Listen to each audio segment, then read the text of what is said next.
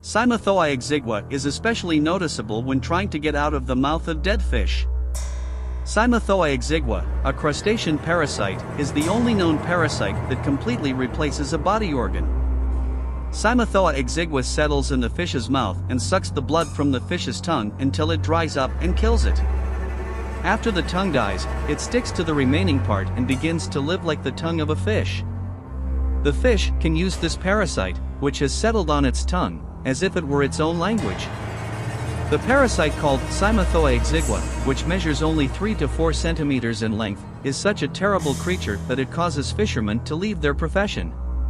The parasite, which attaches to the tongue of the fish that swallows it thinking it is bait, causes the tongue to rot, from which it sucks its blood over time. It then expands by spreading its growing parasitic claws and integrates with the musculature of the rest of the tongue. The new nightmare of the oceans? Known to live off the coast of California, USA, Cymothoa exiqua is the only parasite in the world to replace the organ of a living thing. In 2005, British fishermen first caught a fish in which they had detected the Cymothoa exiqua parasite in its mouth.